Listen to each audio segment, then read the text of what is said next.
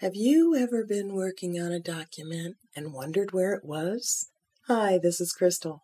I'm going to show you how to get the path and file name for documents in PowerPoint, Word, Excel, and Access. I'm looking at a PowerPoint presentation. I wonder where it is. Press Alt F11 to go to the Visual Basic Editor. Press Ctrl G to show the debug window, which is labeled Immediate on the title bar.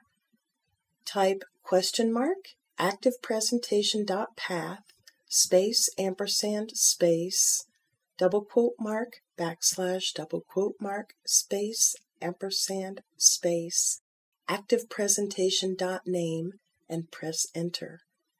Here is the path and file name I can copy.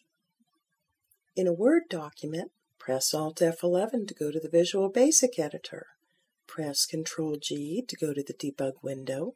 Type $ActiveDocument.Path space ampersand space double quote mark backslash double quote mark space ampersand space ActiveDocument.Name and press Enter.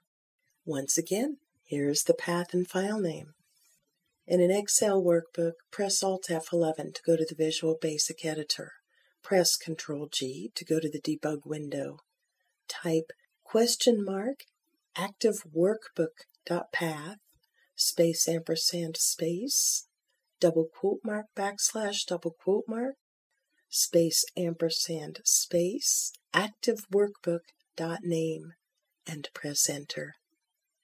Again, here is the path and file name. In an Access database, press Alt F11 to go to the Visual Basic Editor. Press Ctrl G to go to the debug window.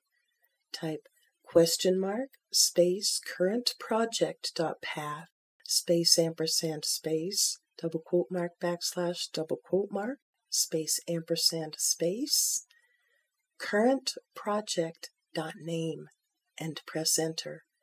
In Access, we have an easier way to get both. Type $CurrentDb.Name and press Enter. No matter what you are working with, you can find out where it is.